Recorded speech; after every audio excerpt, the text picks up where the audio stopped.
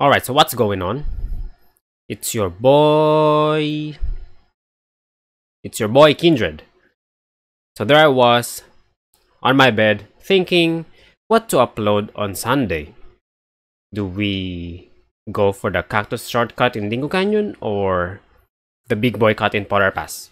Well, both aren't really required for the dev times.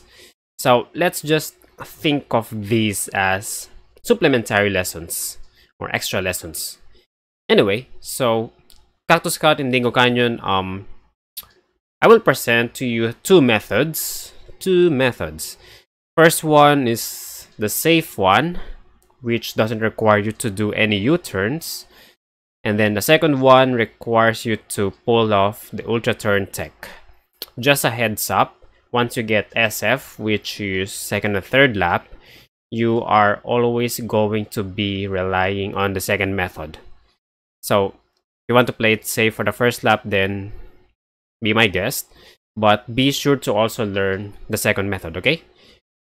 So, first one, here we go. And as you can see on my controller, we didn't press the reverse button whatsoever. So similar to, in general, safe play requires us to just make more space before entering a shortcut or a specific path, right? And see what I did here.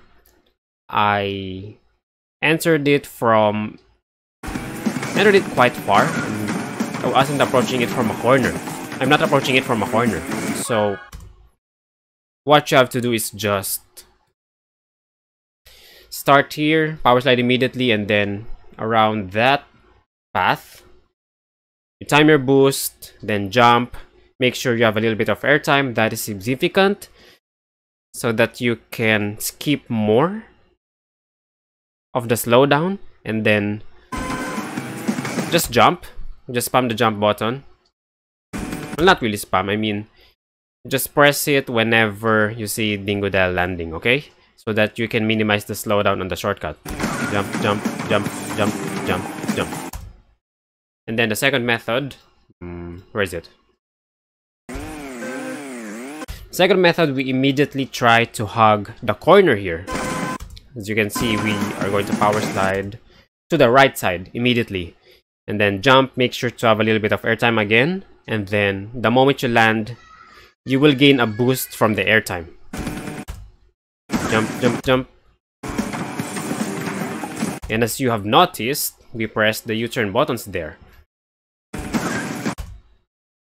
Because if I didn't press the U-turn buttons, I will be going straight to this rock.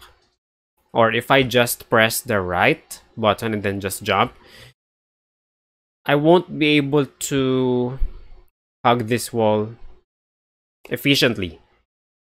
Or we might even still bump into this rock or to this cactus instead.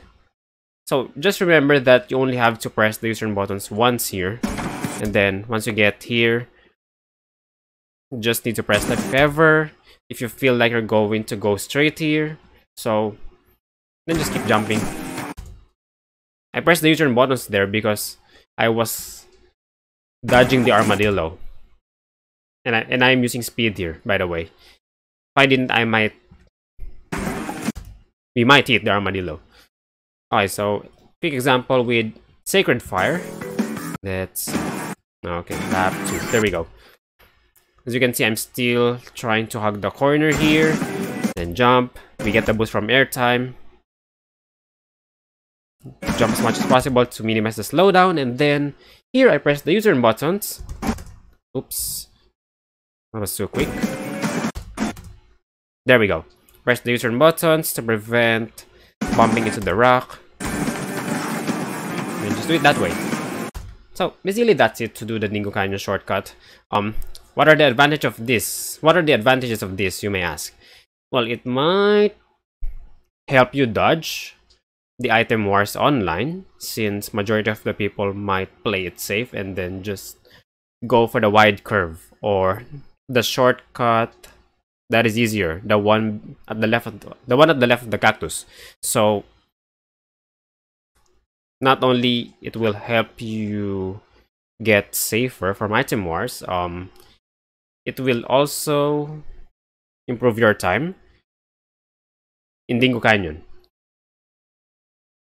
Anyway, so if you learned anything from this video, feel free to leave a like, comment, and if you want to see more like of this, then subscribe.